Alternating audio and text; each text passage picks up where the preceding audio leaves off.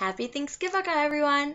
How appropriate for this American holiday, which has been celebrated since 1621, to be aligned with Hanukkah, which the Jewish people have been celebrating since the 2nd century BCE.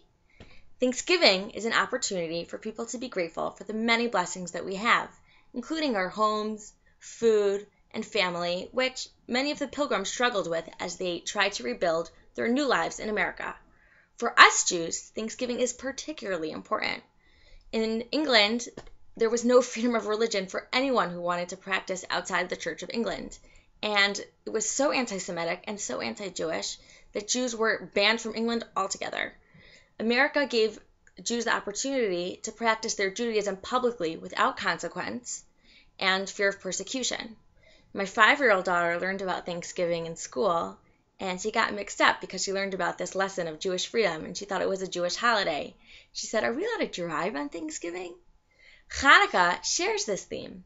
In 199 BCE, it was a tough time to live as a Jew.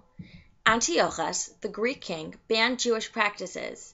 There was no circumcision allowed, no celebration of Shabbat or the new Jewish month, Rosh Chodesh, as well as no Torah study.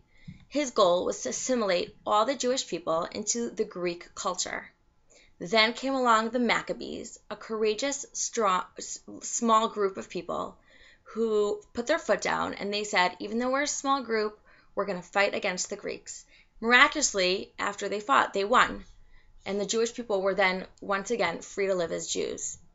Today, we're so lucky that we can live in a country where we have freedom of religion.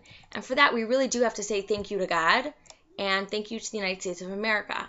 Unfortunately, however, although we're free to practice, most of American Jewry doesn't engage in anything Jewish. A lot of people don't even identify as Jews anymore. I'm sure a lot of you have read about the Pew Report and it's been talked about again and again and again how the future of Jews is so hopeless. But I really think that we can draw this lesson from Hanukkah and to say, no, we can fight against this wave of assimilation against us, and we can be like those Maccabees. This Hanukkah, you, who are obviously still a very engaged Jew because you're watching this, you can take this opportunity and say, I can be like a Hanukkah candle. The light, when you take a candle and you light another candle, both now have flames. The lighting did not diminish the original candle's flame. You can be like that candle and you can say, I'm going to take my Judaism and invite other people in. Invite someone to light candles with you.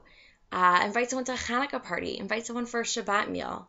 And we can try to combat this. A small group and be as heroic as the Maccabees.